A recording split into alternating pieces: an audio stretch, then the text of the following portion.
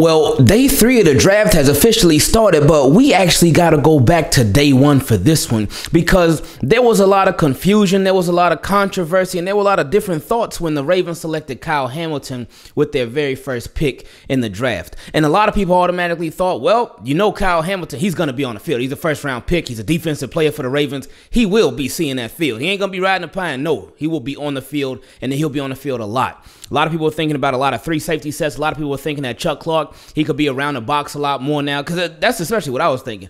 Like, all right, you ain't going to have Chuck roaming the backfield. You're going to have him up around the box, and you can interchange the safeties and have Kyle Hamilton around the box too. You can have them doing different things, which is fine. But now,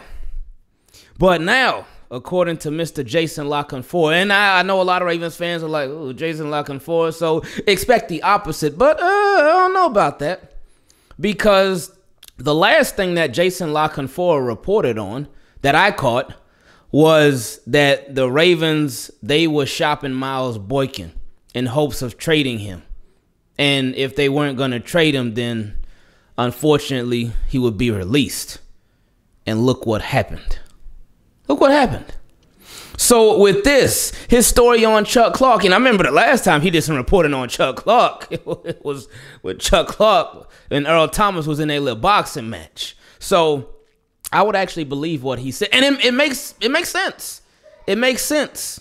If the Ravens feel like, all right, we really got our guy at safety now, it's gonna be Marcus Williams and Kyle Hamilton. We got our safeties of the future, and we got them literally for the next 5 years, literally, because Marcus Williams signed a 5-year, $70 million deal. Kyle Hamilton, he's a first-round draft pick, so they have him under a 4-year contract with a 5th-year option. So they literally have their safeties for the next 5 years.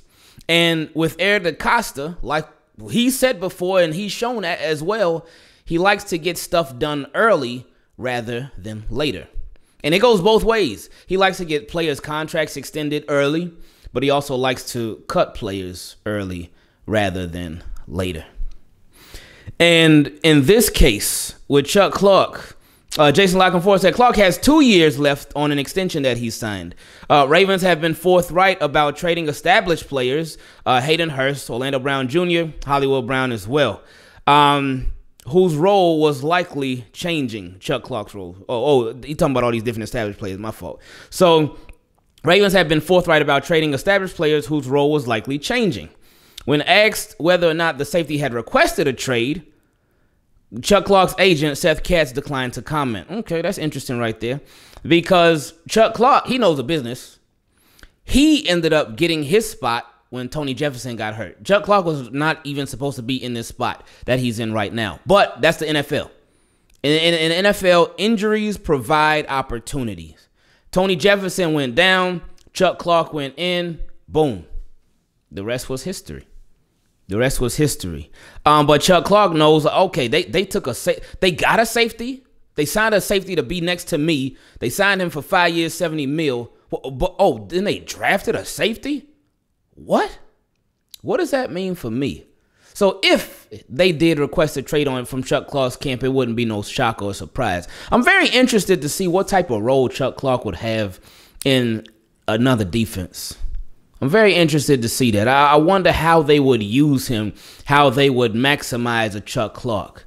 But something that I am thinking about, something that I am concerned about, not necessarily with Chuck Clark. And it was a conversation that we had a lot on here, that the Ravens, they had a lot of safeties. They had like a lot of safeties. They got 7 safeties right now. We know ain't all 7 going to make the roster. And now it seemed like maybe Chuck Clark might not even be on the roster, but they got 7 safeties right now. If they are to trade Chuck Clark, I think that they would probably trade him. Well, obviously, we in the 4th round right now as we speak, but I would think more stuff for next year. Maybe a late round pick this year, but more so maybe like a 4th or 5th next year. It wouldn't be, obviously wouldn't be anything significant this year because we're in the 4th round now.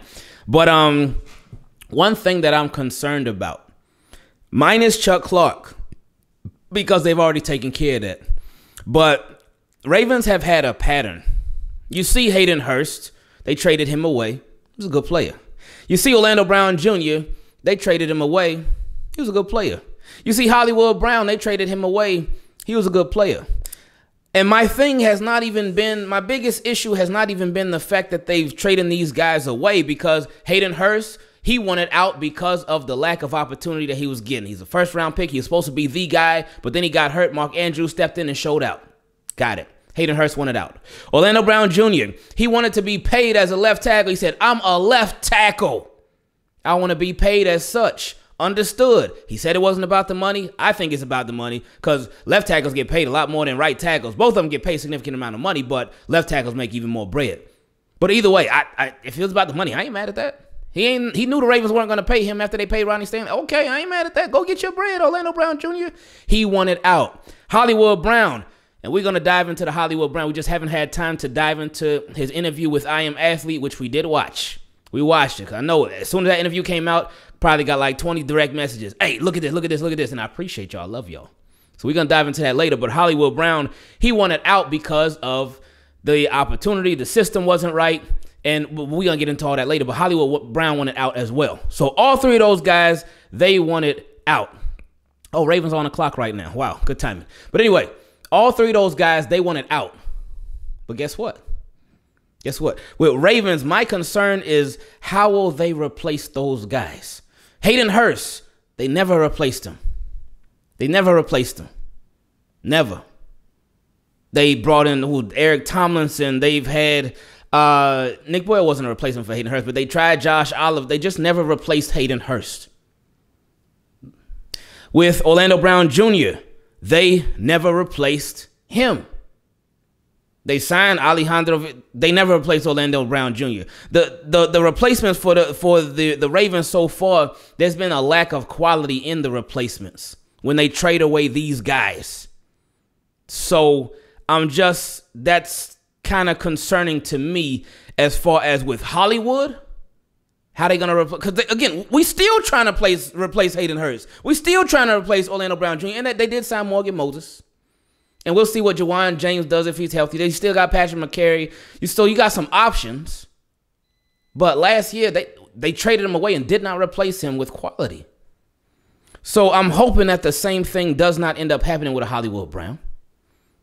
So it's just something that I've been thinking about. So we'll see. Anyway, we'll see what happens. And I'm going to actually end up seeing y'all very soon after this because the Ravens are getting ready to make their selection. So team, keep it clean. I appreciate y'all.